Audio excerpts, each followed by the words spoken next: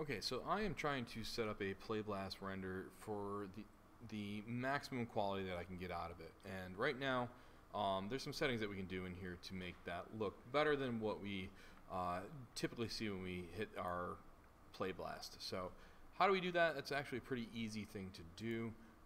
What I'm going to do first is make sure that I have lighting on, and I actually have lit my scene. And I also want to make sure that my renderer viewport 2.0 is set up so I can actually get the screen-based ambient occlusion on, so that should help with some shadows.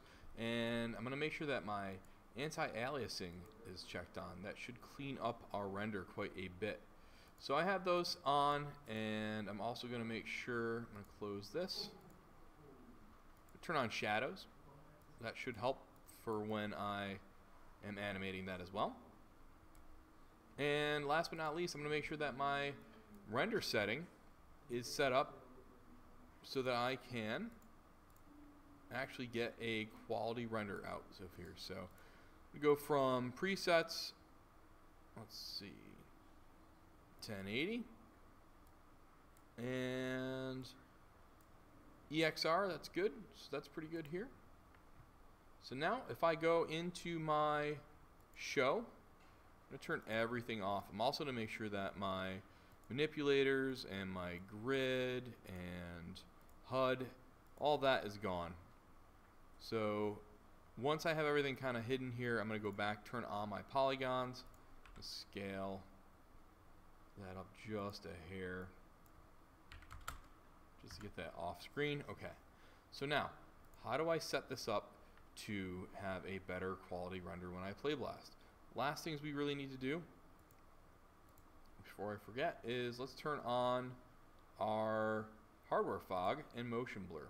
So right now, shading, hardware fog, super foggy. So let's actually change where that end and start are happening. So I'm going to push that back a little bit. I don't need a lot of it, just a little bit to add a subtle look to that, just to push, I guess, a perception of that fog that would occur in a distance. So that's good. I'm going to go into my motion blur, turn that on, and we should see as this moves, it blurs a little bit, so that's looking pretty good.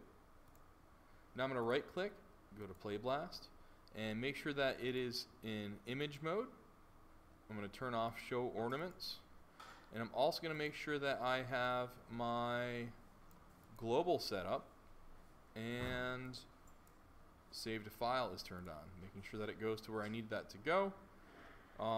Good, it's going to go under images, and let me make sure I just clear these out so I can get a fresh render of this. So that's good. And alright, let me just change where that's going to. It'll go to a new folder in images, final test. Alright, we'll send it here. So we'll go to final test. Alright, now that I have all that, give it a name, save, and global image, all that's good. From render settings, good, good, good. 100% for scale. Alright, let's hit apply. Okay, now that went a little bit longer than I needed it to. That's looking pretty good. I'm going to go into After Effects. Here's an older version I had in here. I'm going to get rid of those. I'm going to right click once After Effects is open, go to Import File, and we'll go to Final Test, select our first one, make sure that sequence is on, go to Import, drag that in, and there's our movie. So that's an easy way to set up a higher quality render than just using the default Playblast sequence.